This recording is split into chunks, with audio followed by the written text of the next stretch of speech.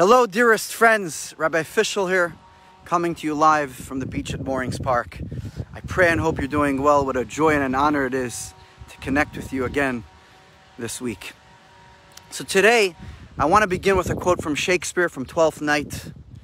Be not afraid of greatness.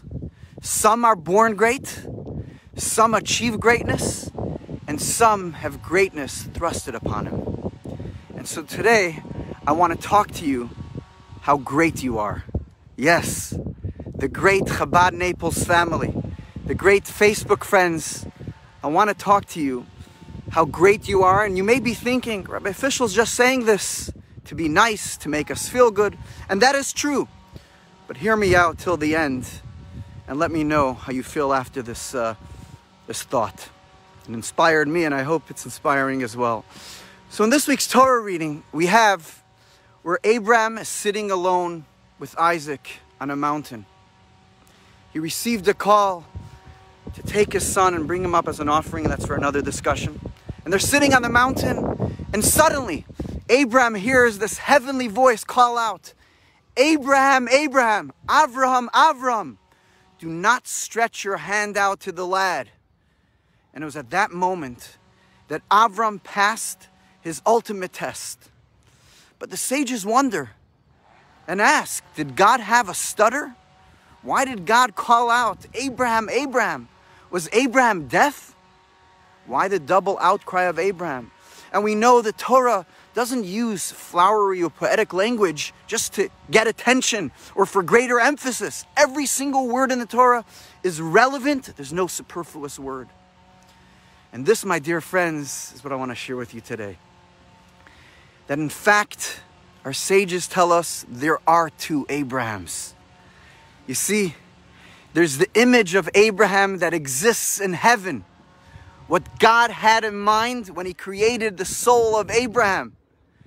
And then there's mortal Abraham, as he lives and acts here on earth. And all too often, there's too much of a gap between those two images, between those two versions of ourselves, what we're capable of accomplishing, the way God sees us, the greatness that is within us, and who and what we are in this world. That moment, when God called out to Abraham, Abraham, Abraham, he passed the ultimate test. The two Abrahams merged and became one. And although many of us are not likely to pull it off to perfection the way Abraham did, but it is our job every single moment of every single day to bring those two versions of ourselves as closely as possible to one another. And this is a call that God reaches out to us every day. Rabbi Fishel, or David, or Linda, whatever it may be. God says, hey, are you in sync with the image that I have of you here above? Are you living up to your calling? Let's not shrug it off. We can all have an impact on our family, on our community, our surroundings, and ultimately the world. And so, let us look at ourselves the way God views us. Let us see others the way God sees them. And as Marion Williamson once said, this is such a powerful line. He said, our greatest fear is not that we're inadequate. Our greatest fear is that we are powerful beyond measure. It's our light, not our darkness, that frightens us. You know, we ask ourselves sometimes, who am I to be brilliant, gorgeous, fantastic, incredible? Actually, God is saying to Abraham, who are you not to be? You're a child of God. That light shines within you. And as you allow your light to shine within you, you unconsciously give permission to the entire world around you to shine their light. By you acting small doesn't serve anyone. And so therefore the call to each and every one of us is Rabbi Fishel, Abraham, Abraham.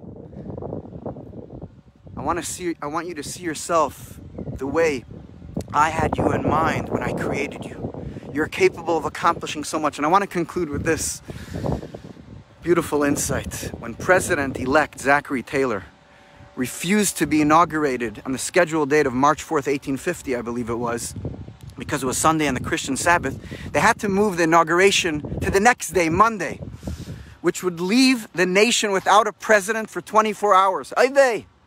Because his predecessor was leaving as scheduled on Sunday afternoon. And the rules of succession left Senator Atchison to be in line to be president for one day.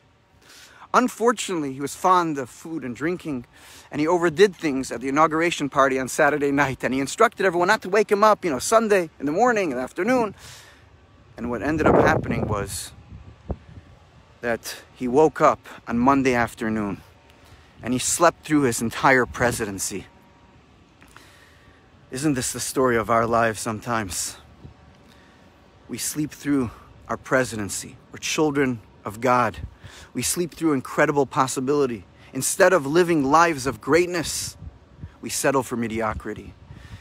And I want to mention that talks also about the cities of Sodom and Gomorrah, which God wanted to destroy. And Abraham says, let me find just a few good people.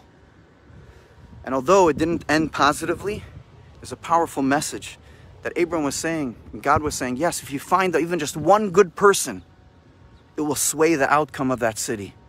One good individual. The greatness that we have within us needs to be manifested. And that's what the Torah portion is all about. Telling Abraham, but it's a call to each and every one of us.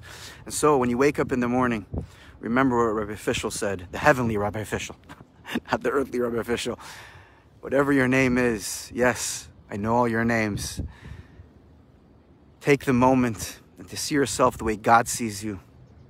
And as Margaret Mead once said, never doubt that a small group of thoughtful, committed citizens can change the world. Indeed, it is the only thing that ever has.